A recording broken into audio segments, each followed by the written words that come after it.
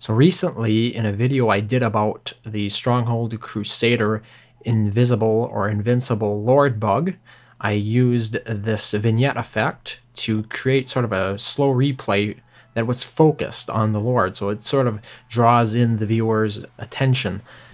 As you can see right here, it zooms in and it shows you where the Lord disappeared. Now, while Adobe Premiere Elements has a special effect to add a vignette to your video, Adobe Premiere Pro does not. So you have to find an alternative.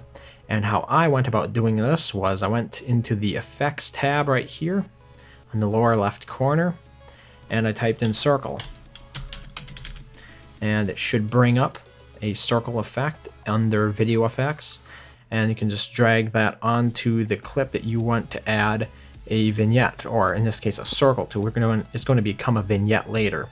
So right now we have the basic circle. Right there you can see it, but it's not really what we want.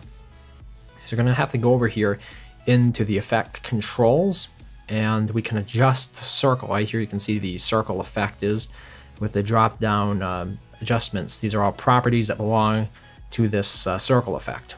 So what we're going to need to do first is change the blending mode to darken. It got rid of it now, but we're going to change that back. Change the color to black.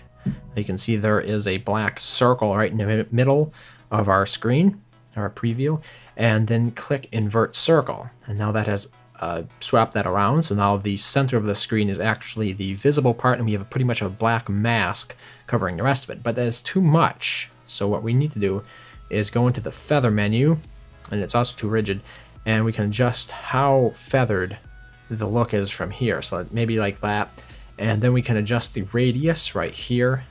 We need to make the radius bigger so now we can actually see more of the screen, and maybe we want to add some more feathering to the edges just so it isn't quite so circular.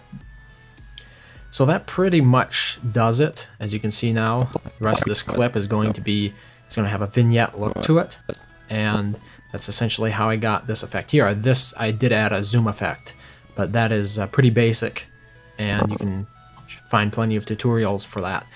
So this is my tutorial for how to create a vignette effect in Adobe Premiere Pro 2015.